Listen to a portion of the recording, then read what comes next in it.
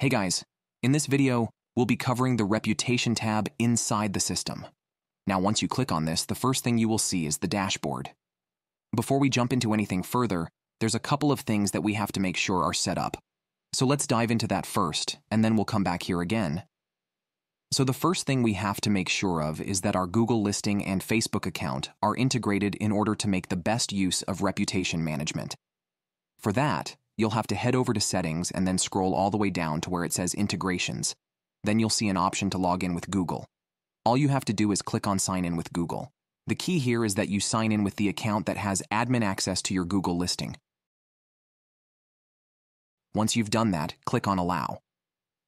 In a few moments, it should integrate with the system. Once it's signed in, it'll ask you to select a page or a Google listing that you want to integrate. I'm going to choose this one right here. Right below the selection dropdown, you'll see this little checkbox here. If you click on this info icon, it says that if you do enable it, it'll replace the number that's in the system with your Google listing, and then it'll also track the text messages and everything. So if you want to track it and enable features like missed call, text back, and others, then keep it enabled.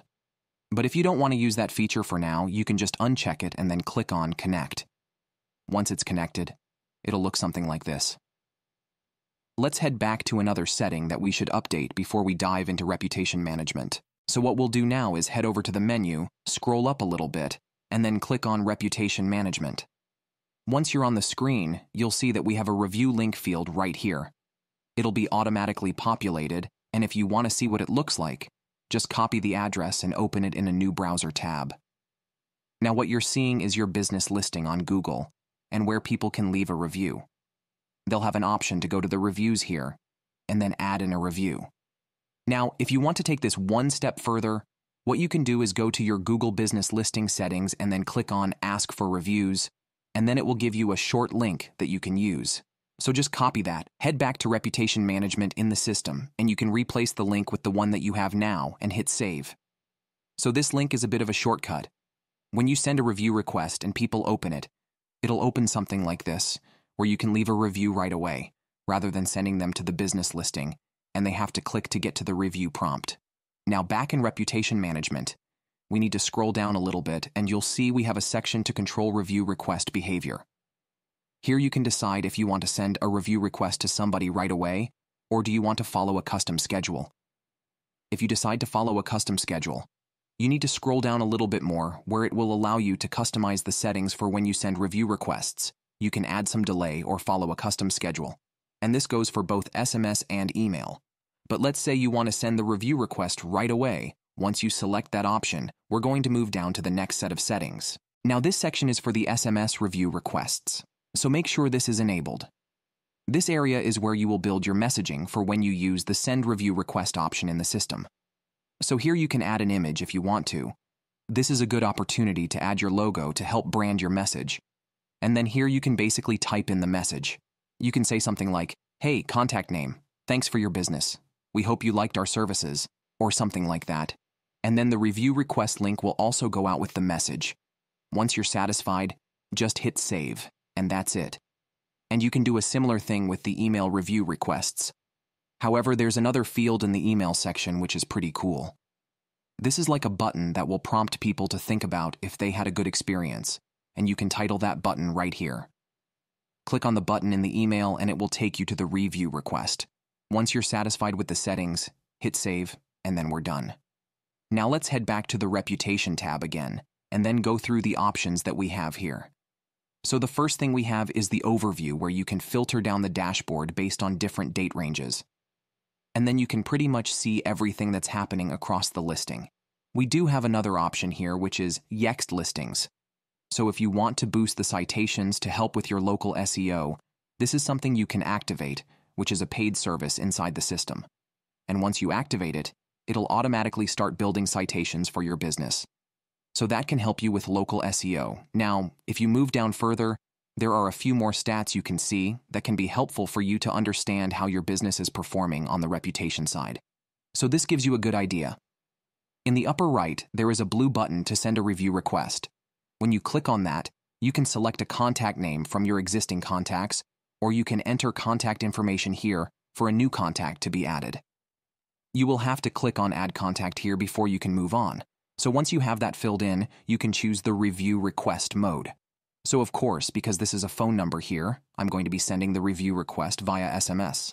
Now once I click on Create a Contact and Send Review Request, this will send a message to the person to ask them for a review right away.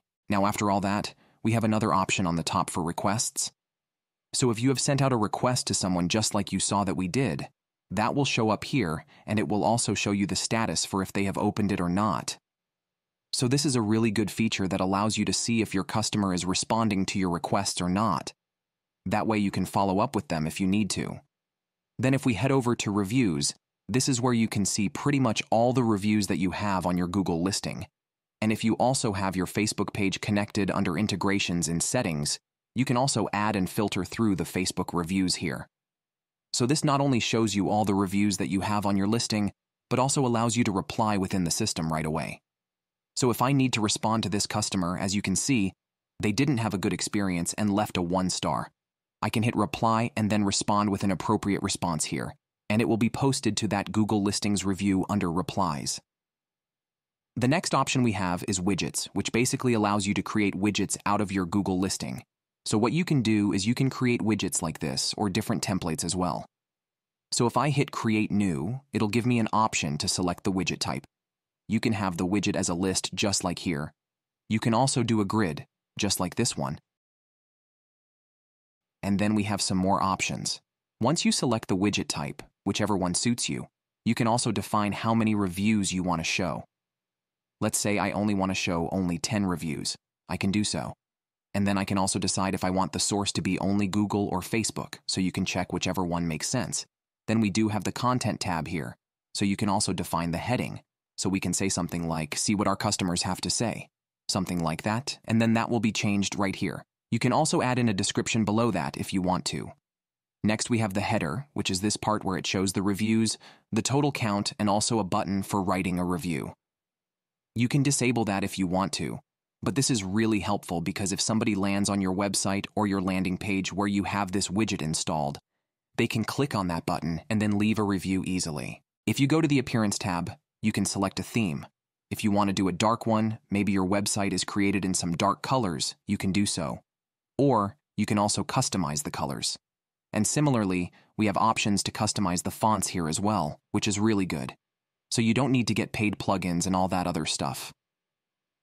And this widget will help you create pretty much everything you need to for your websites or landing pages. The next thing is, if you need to embed this code to a website.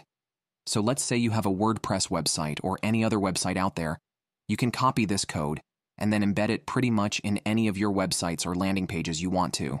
Once you're satisfied, just hit save and then you can name it anything you like. You can also make it live if you need to, and then hit save.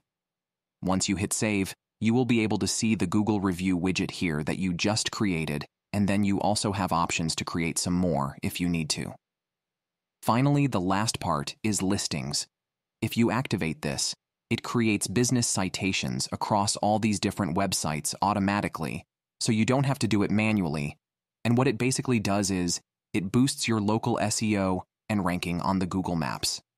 Alright, so that was all about the reputation management in the system.